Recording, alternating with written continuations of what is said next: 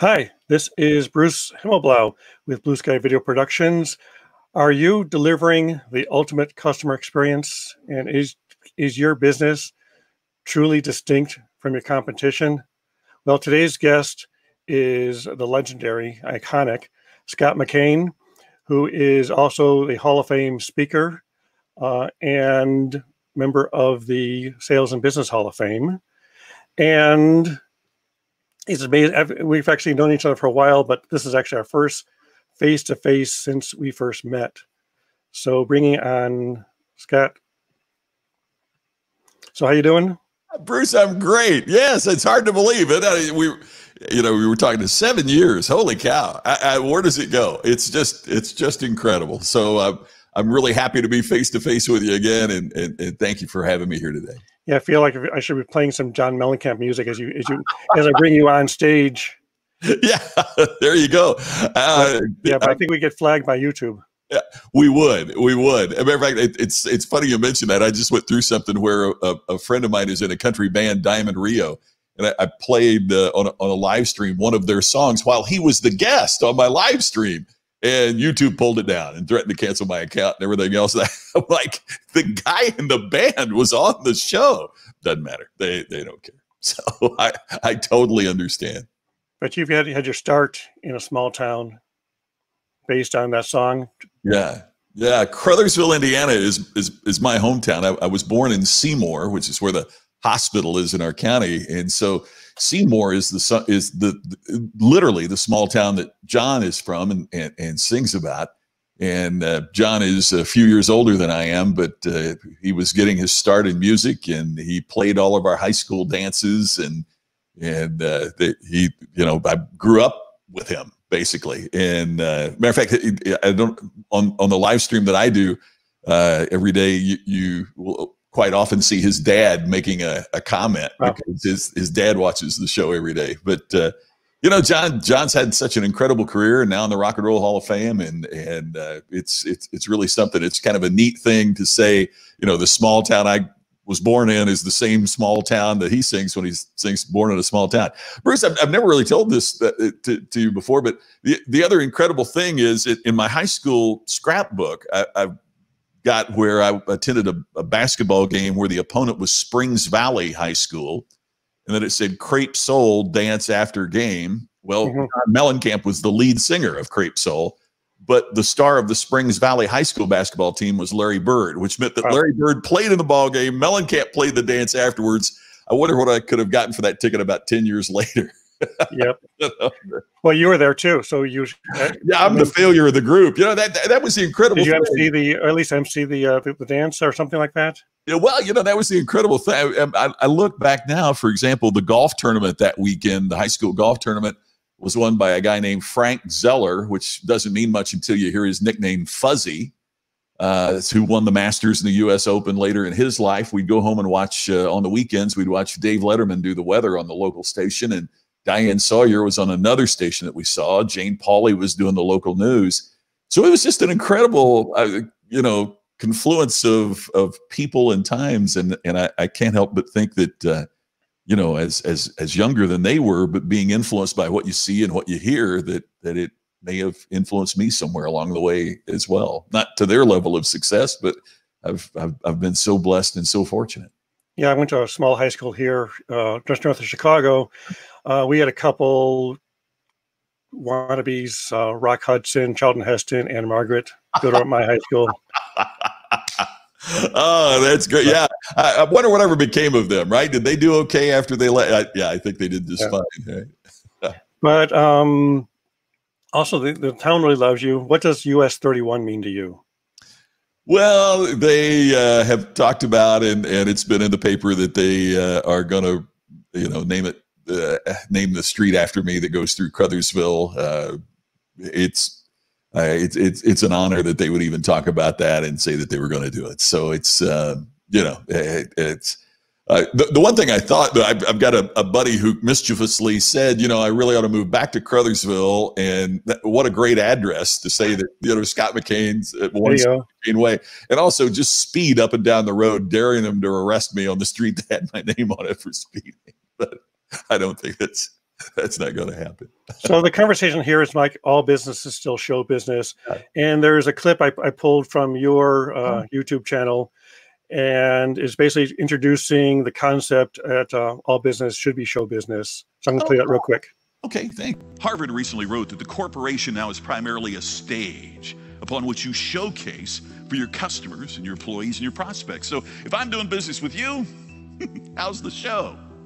What type of experience are you creating for your customers, and how are you helping them create experiences that are absolutely amazing? In my first book, All Business is Show Business, I wrote that the purpose of any business, the purpose of what you're helping your customers do, is to properly create experiences so compelling to your customers that their loyalty becomes assured. And that's, I mean, these days, I think the book, All Business Show Business, was kind of being unique and delivering the ultimate customer experience. But I think it's kind of changed focus a little bit, because now everybody is a YouTube star or wants to be a YouTube star. My nephew started his own podcast from college, wanting to be known. Yeah. So there's been saying, like, one of the deadliest fears is the fear of public speaking.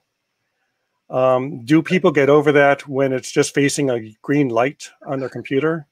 I think so. You know, first of all, Bruce, I've always found that to be kind of ironic that you'd rather be the person in the casket than the one delivering the eulogy. Somehow that seems to be a little backwards to me. I think I'd rather be giving the eulogy anytime than the one in the casket. But you know, it's so interesting to me in that, you know, we see a lot of things, of comments on social media that you know that those people would never say face to face. And I've called that keyboard courage, right? You know, if you're banging away on the keyboard, you'll say things that you might not say otherwise. And I think we're seeing the same thing true to some degree with a camera. You know, I'm old enough to remember when PageMaker came out on the Macintosh, and all of a sudden everybody was doing a newsletter. And while the quality of newsletters improved, it also meant there was a plethora of newsletters that you wouldn't want to spend your time reading. So the ability to access the technology doesn't mean that you're going to produce interesting content. And I think you're exactly right in that everybody wants to now be on camera. Everybody wants to be a YouTube star. Everybody wants to have, you know, a gazillion followers on Instagram.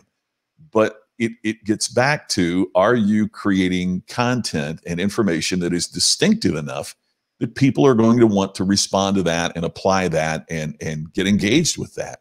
And that is a monumental challenge. It's always been, from the time of writers, you know, from the dawn of time, to newspaper columnists, to television commentators, to now those of us that are here on YouTube. Yeah, what's the saying? Don't pick a fight with someone who buys ink by the gallon. Yeah, you bet. and now, you know, isn't it interesting? Now it is, you know, I wouldn't want to, you know, pick a fight with somebody that buys bandwidth like Mark Zuckerberg. You know? I mean, it's the same principle. It's just the tools that get us there have been altered a bit. Yeah, so we have one guest here calling it Hollywood, Indiana. I love that. Yeah. You know, Brian, I don't think they've ever really thought of Crothersville as being Hollywood, Indiana, but that's pretty wild. Yeah, it is amazing when you think of how many people, you know, just in that, you know, little area, small, you know, went on to do such incredible things. I don't know why. I don't know what was in the water at that particular time. But, you know, again, if you think about what Letterman has done, if you think about what Mellencamp has done, if you think about what all of those folks have done, they've captured the ability to tell a story. They have captured, whether it's through song or whether it's through comedy, they have found a unique way to capture the ability to connect. And those same principles, those same qualities, I think, apply to small business just as much as they apply to music or broadcasting.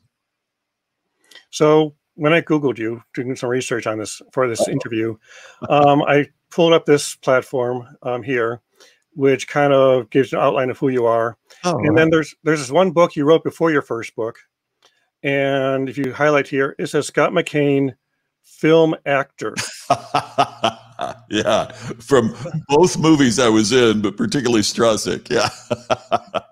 So actually, I found something. Oh, you're kidding me.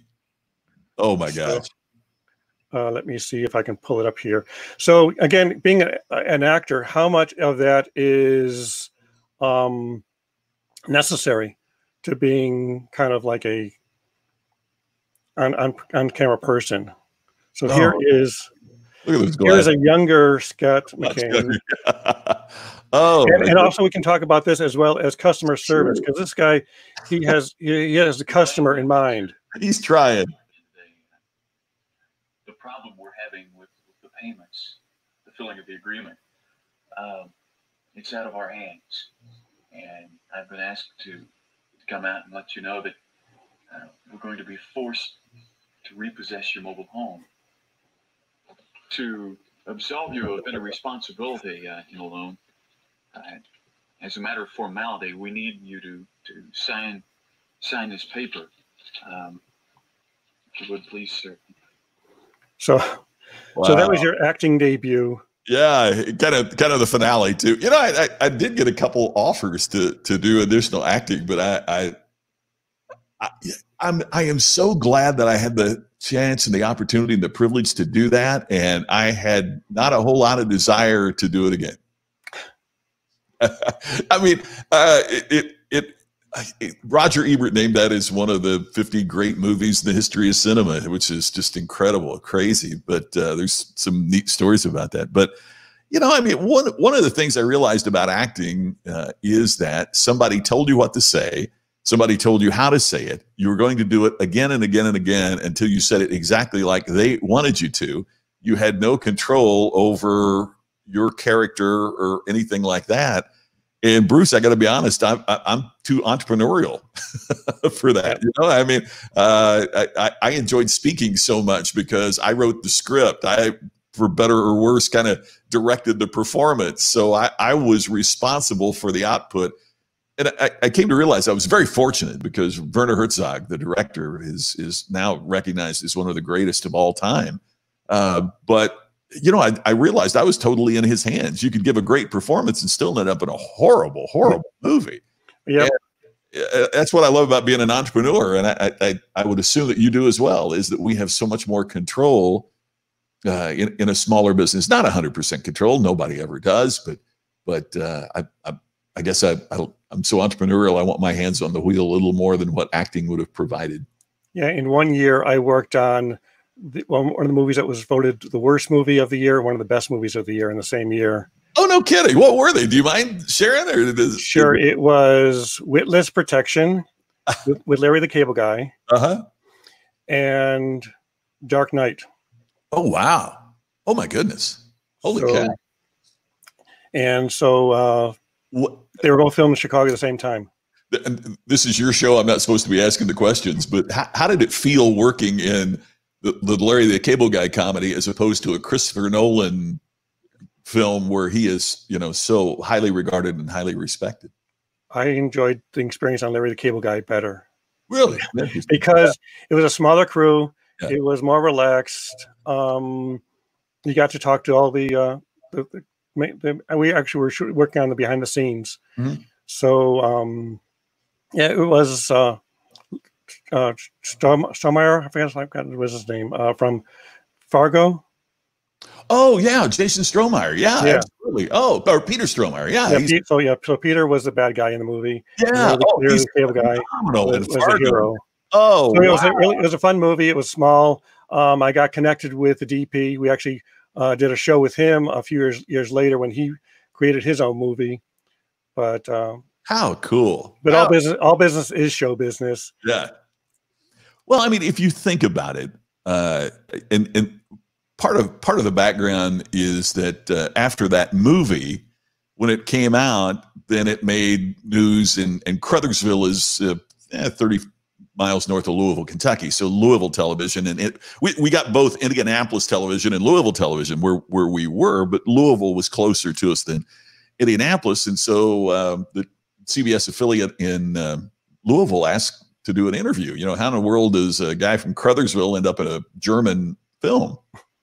And So after I was a guest on the show, the news director stopped me as I was coming out of the studio and said, "Hey, we got this movie coming out this weekend, and by the time we get the syndicated reviews, everybody's going to see, a gazillion reviews. Would you be interested? We'll go see the movie tonight, and then when you come out of the film, when you come out of the theater, we'll have a camera crew there, and then we'll just do a live shot, and you tell us what you think of the movie, and that way we'll get a leg up on the competition." Man, it sounded cool. So I went to see The Empire Strikes Back, and when I walked out of the thing, there was a camera crew there, and we did a live shot, and people liked it evidently, and so I became a movie reviewer. Every week I'd review a couple of movies on the local news. Well, just dumb luck. There's no way you can plan this. Obviously, the big event in Louisville is the Kentucky Derby. There was an executive there from Westinghouse Broadcasting who's in his hotel room, flips on the television, and there I am doing a movie review saying, "Don't spend the money for the movie. Wait until it comes out on video. It'll be cheaper, and you won't have to hire a babysitter." Well, evidently nobody had said that before. At least no one this guy had heard it said before. And so this was for Empire Strikes Back? No, this was for a later movie. Empire Strikes Back was the very first one, but later, another movie, a couple years later, I was reviewing. So they syndicated me, and so I was on 80 television stations in the U.S. and Canada and Australia doing entertainment commentary. So it was the greatest side hustle, part-time gig in the world. I would build my speaking business during the week, and I would fly to New York or LA every weekend and see a movie and interview the stars of the movie. And that's where the whole concept came about, was that as I was watching what folks like you were doing in the production and the development of a film, I realized there were things that business people needed to know. I'd go to these business corporate events during the week, and I'd go, wow, the experience that a movie creates for the audience is exactly the kind of feeling that you want your customers to have. I mean, the reason Titanic became the #1 film of all time at that point is that not only did people go see it, they went back to the theater to see it a second time. And when they went back, they brought their friends. Mm-hmm. Well, what business doesn't want that? That your customers come back for more. And when they come back and they refer you and bring others. So that was the essential concept of all businesses, show business. And you've mentioned kindly that the ultimate customer experience, that's where that came from. Because at that time, we were barely talking about customer service, much less the customer experience, which is how we got the trademark on the term, because nobody was talking about it. And it seems to me that is still the case to this very day, is that show business succeeds when it creates this compelling emotional experience. And every business should desire that you connect with your customers at such a level they want to repeat and refer the business. Yep. And as far as catching up on some of our comments that we've gotten here, it is about the content. Thank you, Jody. So quality, and then the platform doesn't equal quality, so you need to have good quality content. And then he loves the the public speaking comment. Yeah, thank you, Phil. I appreciate that. I've always found that so, people are more afraid of speaking than of dying. Really? I mean, I'd much rather be doing the eulogy. So. I mean, I'm usually the guy behind the camera. Yeah. Yeah. And then I am also an entrepreneur, or no, can't even say that, introvert. So then I'm forcing myself. I've taken that DISC test. That the DISC, right. And I got the lower score on influencer. The influencer is the outgoing, friendly type, and so I'm forcing myself to become an outgoing, friendly type by doing stuff like this. I'm glad you are. And again, I mean, that's one of the. I think about with all that's going on in the world right now, the wonderful aspect of that. I know a lot of us are Zoom meeting down and all of that. Gosh, where would we be without it? I mean, without this ability to talk and to communicate, without this ability to share ideas, it's just amazing. And then we have some career advice from Brian. That's a great question, Brian. And I was so fortunate because part of how I got started so many years ago was through a student organization that gave me the chance to get in, you know, for lack of a better term, to get in the reps, you know, I mean, to do the repetition that it took to build the fundamental skills of speaking. So if you are starting early, I always recommend a group like Toastmasters where you can learn the basics. I mean, you've got to go somewhere to learn the basics of the craft. Just as an actor would go to an acting school and an acting coach, speakers need to go somewhere where they can practice and learn the craft. Now, assuming that, and it's a big assumption, but assuming, you know, those basic skills, I always encourage people to start speaking for free. I literally gave 1,000 free speeches before I got paid. And nobody wants to hear that, you know, I mean, nobody wants to, but it's the case. You've got to be so good that people are willing to refer you. And when people start asking you, what's your fee or what's your honorarium, then that's when you can start asking for one. But the second thing is, think about what groups are a natural fit for you. For me, growing up in a small town or growing up on a farm, you know, every county in Indiana, there's 92 counties in Indiana, each one of them had a county farm bureau annual meeting. Each of those counties had a soil and water conservation banquet annual meeting.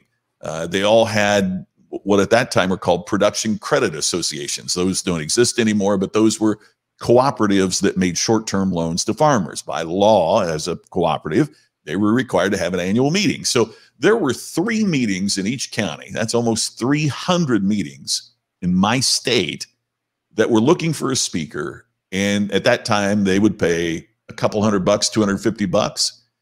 Now, of course, you know, we're talking about the early 1980s, but I marketed to those. And then from those, then we marketed to the state. You know, I'd do enough of the county meetings that I'd say to the state, hey, look here. And then I went to the states surrounding. So Kentucky, Ohio, Illinois, Michigan, right? And I would market to those groups. And I just kept expanding that. Well, part of what happened then was that people who were involved, you know, at one of those agricultural firms then went to a regular bank.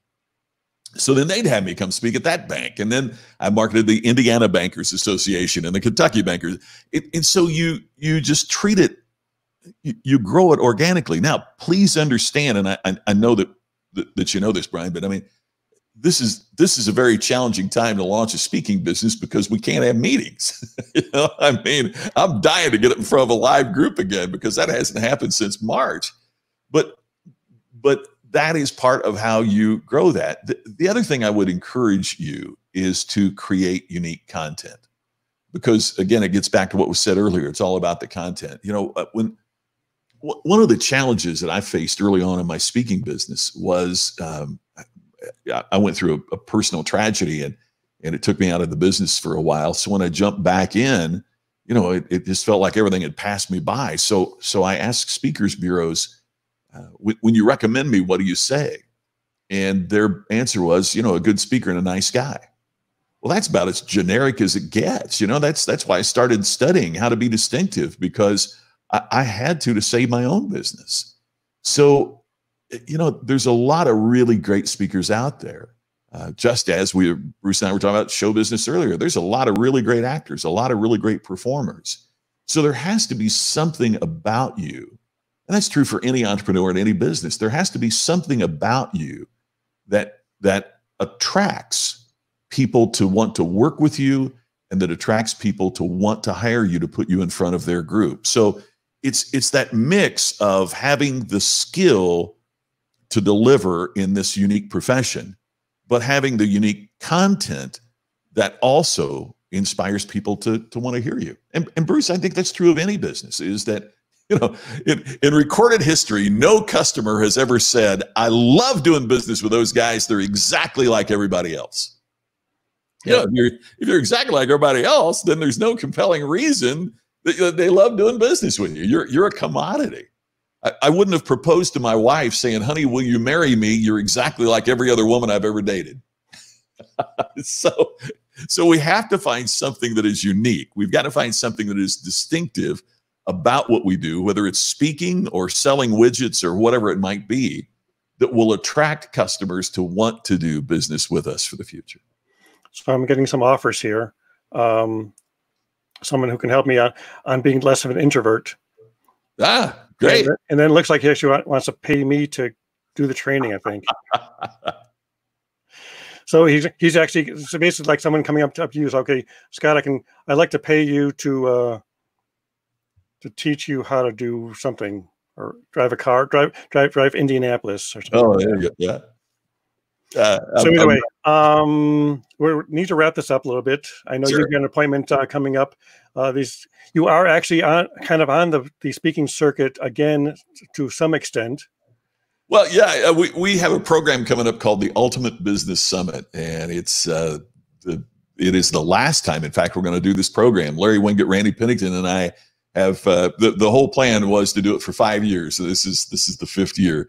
And the Ultimate Business Summit. Oh, thank you. I appreciate that. And it's August 13th and 14th. We are virtual this year with the Ultimate Business Summit. And the whole goal this year is to talk about how you make more money in changing times. Oh, thank you. I appreciate that, Bruce. By the way, I want to mention we have a special offer for those of you that are watching right now. If you will enter the coupon code SCOTT. Okay. Is it case sensitive? No, it is not. Just enter Scott as the coupon code. And if you sign up for a regular ticket, you get $100 off. If you sign up for a VIP ticket, you get $100 off. So it's $100 off. So it's under $100 to attend the Ultimate Business Summit with the coupon code. So just enter the coupon code Scott and you get $100 off. It's something that I'm doing in appreciation, Bruce, for you having me here today. But is it only for a couple more days? Like till like Wednesday or Thursday of this week? Yeah, I think it's through Friday, through the end of the week. Okay. The code will work. And you know, Bruce, we've done this every year in person for entrepreneurs. We've had entrepreneurs fly from the United Kingdom and from Australia to attend. The results that they have reported, just man, it's one of the greatest things I have a privilege to be a part of, knowing, you know, my family owned the one grocery store in Crothersville. And I think about, you know, I've had the privilege of speaking to big corporations, you know, Apple and Cisco and SAP and Porsche and on and on and on. And I think, where would my dad have gone to get this kind of information for his little business? And Larry grew up as I did, and Randy grew up as I did as well, you know, in Oklahoma and Texas, respectively. And you know, that's part of our mission, and that's part of our plan for this, is how do we take the information that corporations are paying so much for and really deliver it to the front line to entrepreneurs like our parents were. So that's the mission of this. That's the goal of this. And if folks watching would like to be a part of that, you know, if they'll just enter that code, that'll help make it happen. And I just know from the experience that other entrepreneurs have had, there's so much valuable information there for them. Excellent. Well, it's been great having you. I've got a call to action as well. Those who are watching, if you want to watch more of this fantastic type interviews, the best interview ever, right? Absolutely. Are you ready for the best interview of your life? Absolutely. There you go. And again, Scott's got some great books as well. You can check out his website, which is scottmckain.com. And please subscribe and follow us on both YouTube and Facebook. And great. Any last words? Any last suggestions? Oh, Bruce, I just thanks. And by the way, for free resources, we've got a website called distinctionnation.com. There's nothing on there to buy. It is a free resource to help you stand out as an entrepreneur. So distinctionnation.com. It's absolutely free. Would love to see you at the Ultimate Business Summit, but most importantly, Bruce, 7 years, man. Yeah.